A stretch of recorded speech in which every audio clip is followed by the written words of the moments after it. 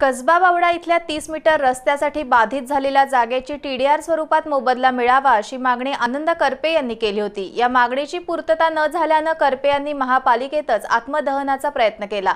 अचानक झालेल्या या प्रकाराने महापालिका प्रशासन आणि पोलिसांची तारांबळ उडाली आहे।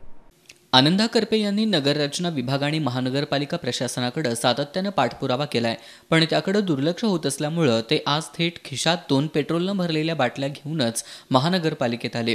त्यांचा वावर काही लोकांना संशयास्पद वाटल्याने त्यांनी अग्निशमन दलाला याची माहिती दिली। त्यानंतर पोलिसांनाही याची माहिती देण्यात आली। अग्निशमन दलाचे जवान करपे यांच्याजवळ पोहोचल्यानंतर त्यांनी पेट्रोल अंगावर ओतून घेण्याचा प्रयत्न केला, त्यामुळे जवानांची तारांबळ उडाली। पोलिसांनी करपेंना ताब्यात घेऊन आयुक्त डॉक्टर कलशेट्टी यांच्याकडे नेण्यात आलं। यावेळी आयुक्तांनी करपे यांच्या मागणीवर कायदेशीर सल्ला घेऊन कार्यवाही करण्याचं आश्वासन दिल्यानंतर वातावरण निवळलं।